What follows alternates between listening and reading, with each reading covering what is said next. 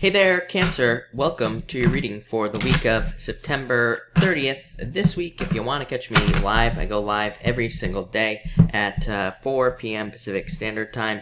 And all you have to do is hit the bell notification icon down below and subscribe, and you will catch me live. But Cancer, let's see what's going on for you for the week of September 30th. And Cancer. Let's see. Your overall energy for the week is the Three of Diamonds. Three of Diamonds, it can be a card of confusion or not being sure what to do. Your outcome, Ace of Diamonds, amazing. So, I really wouldn't worry about this card at all, having it as your overall energy, because, again, your outcome is the Ace of Diamonds. So maybe at the beginning of this week, you are just confused about what to do with your life or what direction you want to take your life. But by the end of the week, Ace of Diamonds, again, so looks like you're going to be picking a path. Wouldn't even worry about it. What I will say is that the Three of Diamonds says, be careful of your paperwork. It is a card of problems with your paperwork, and it just says, keep an eye on your paperwork. Next, in the area of opportunities for you this week, you have the Seven of Spades. Seven of Spades is an amazing card for opportunities for like anything online related. So online dating, for example, if you're looking for love. But it could also be other online opportunities as well, like online business, online work. If you do like freelance work, part-time work, anything like that, really good card for that. Also an amazing card for opportunities to communicate your desires to people in your life. This could be in love, but it could also be in other areas of your life as well. So if there are people you need to talk to, or if there's a message that you're trying to get across to certain people in your life, now would be the time to communicate with those people. In the area of love, you have the Six of Spades. Six of Spades is just a card of momentum, and overall it just says that you could start to notice how your love life starts increasing, how it starts getting faster, or maybe things start speeding up in your love life in some way. So it's like maybe you're going from no love to like 10 people wanting to date you overnight.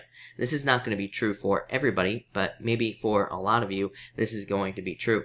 It could also just say that you're on the right path in love. It could say that if you are in a relationship, it could say you're with somebody very important who will become very important. And if you're finding someone new this week, it could say the same thing. Your challenge for love is the Six of Hearts. Six of Hearts is star-crossed lovers when it comes up in the challenge position. So it could say if you're like thinking about someone from the past, this card could say, yes, maybe this person was a soulmate, but also maybe you are just star-crossed lovers, meaning that, two people who want to be together but can't be together for whatever reason. It is also a card of moving on when it comes up in the challenge position. So it could say that letting something go or moving on from a past situation could be a little bit of a challenge for you right now. So again, you could be having some difficulties there. It's also like a card of obstacles in relationships, and it could say that you're having a hard time getting rid of certain obstacles in your relationships in life. So that could be a challenge as well. Your solution is the Queen of Swords. Yeah, to cut something out. So to me, the Queen of Spades, is a card of cutting things out of your life. So it might be time to let something relationship-wise go from the past. This could also say that you're just kind of like focused on yourself this week. So I feel like some of you are just more independent this week. In the area of money and finance, you have the Jack of Hearts here coming up. The Jack of Hearts is an amazing card of an offer, so if you're looking for a job or if you're hoping to get something new, definitely could be an offer. This could also be you making some sort of financial offer, so maybe you're like trying to buy a car, or maybe you're trying to buy a house or trying to get an apartment, whatever. This is an amazing card for making offers or for putting in some sort of offer into a situation like that. Your challenge this week in finance is the Death card. This comes up for you, Leo, Sagittarius, Gemini, all the time. So like those 4 signs get the Death card like in a challenge position like this in regards to finance. What does it mean?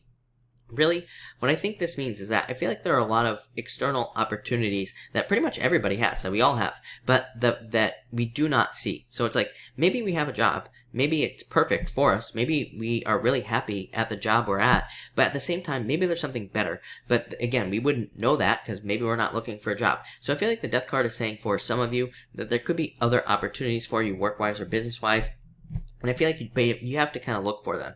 For others, this could say that letting go of a current, maybe you know you need to leave your current job, but maybe like finding something is a little bit of a challenge for you. Your solution for work and finance is the Seven of Clubs, slow and steady progress. Seven of Clubs is just a card called the mice. And, you know, mice, they chew through a wall really slowly. So it's just a card of like kind of like slow and steady progress towards your goals financially. And it's just a card of like kind of like slowly chewing away at things. Same thing if you have debts or anything you want to pay off. Seven of Clubs just says like take your time and you will slowly but surely kind of like move forward and get things taken care of. Next in the area of health, you have the Two of Hearts, so really good card.